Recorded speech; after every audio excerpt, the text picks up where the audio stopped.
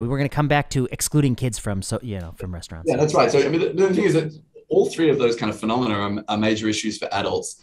But in children, there's been, yeah, it's a very little long COVID, apart from maybe the kids who come out of intensive care. And often they're kids who started off with medical illnesses and so on. They're going to take a while to recover. But yeah, then so we come to excluding children from society. And I think we need to be clear here that this is a highly coercive public health policy.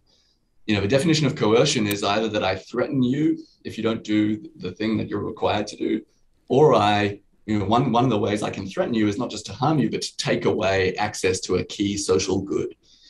So social goods like education, healthcare, but free interaction with others. That's also an important social good. Setting aside, whether people have a right to go to a restaurant or whatever, that people have a right to have, free interaction, free association with others. And taking that away from people, taking that away from children, it's hard to see how that could possibly be justified for this virus. And just in general, even for people who are in favor of kind of vaccine mandates and segregation, maybe while we're trying to get the vaccination levels up to a certain level, some people might think they're justified. How could it possibly be justified, especially in a place like New York, where 90%.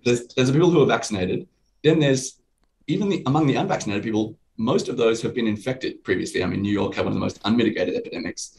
At least 40 or 50% of Americans, probably more, have been infected. So there's a tiny proportion of people who don't have immunity. And in addition to that, why would we want to segregate people? Because ultimately, even with boosters and so on, it doesn't look to me like we're going to be able to prevent post-vaccination infections. And so what you might actually want in the long term, all things considered, is that you might want people to get infected sooner rather than later. As I think I said previously, no one's getting any younger. People's immunity from their vaccine or their previous infection is waning. So we want there to be some continuous exposure. And so segregating people might not even produce a benefit. It might produce a net harm in addition to the harms that are caused by locking people out of society. I find it astonishing. There are people who always, I think, use sensationalist language to describe some of these restrictions. New York's pushing me so far that they're making it true. They're making it true, all those things that they're saying about the brute force of the state. 90% of eligible people are vaccinated in New York City. They've had the epidemic. There is no threat on hospitals. They've done two things. One, they've mandated it for private employment.